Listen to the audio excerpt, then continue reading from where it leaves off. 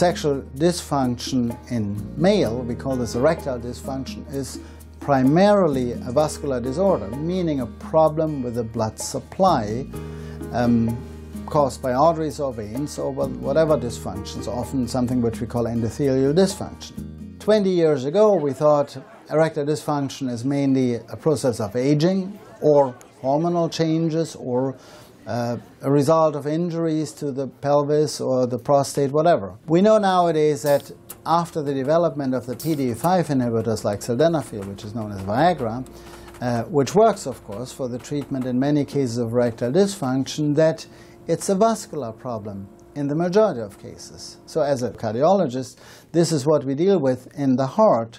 So we started getting interested in this vascular problem of erectile dysfunction many years ago, and we were part of the initial studies using different vasodilators, treating erectile dysfunction in men and also in women.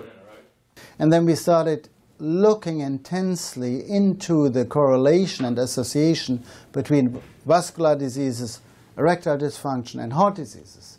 And we found actually sexual dysfunction is a symptom, if you wish, and a sign of developing heart failure, among other signs, of course, and is a vascular disorder. So in this context, we started treating those patients. We did, in fact, use stem cells, which had been published years ago from Tulane University in New Orleans by a famous pharmacologist in rat experiments where stem cell injections improved the engorgement of the rat penis.